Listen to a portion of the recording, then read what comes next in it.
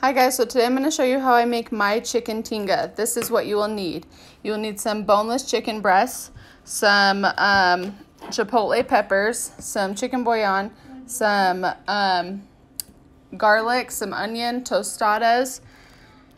I like to put this on the bottom of my tostadas as a topping, some lettuce, and then some cheese of your choice. Okay, and so what I do to cook my chicken is I just put it in a pot with half of an onion, and then some chicken bouillon seasoning, and I'm just gonna let that cook until the chicken is done.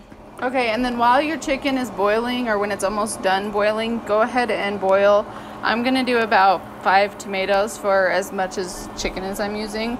And then I did forget to add, I do like to add a little bit of cumin, and you can too, it's optional, but I like to add that in the blender when I blend my chilies and tomatoes. Okay, so in the blender I have added 2 garlic cloves. I'm going to add this whole can of chipotle peppers, and then I'm going to add some of the chicken juice that I boiled the chicken in, and the onion. Okay, and then I'm going to add these tomatoes that I boiled.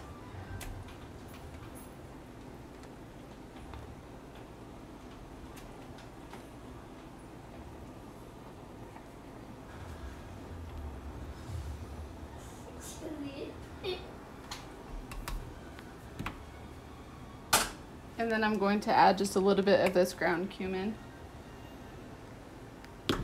and some of this chicken flavor.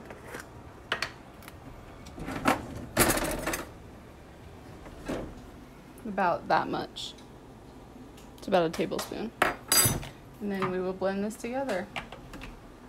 Okay, and then I'm gonna go ahead and add my chicken to the sauce.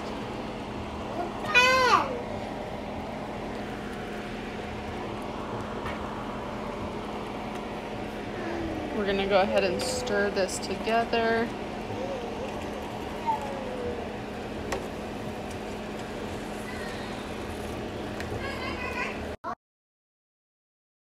Okay, and this is how the tinga is supposed to look if you're making my tinga.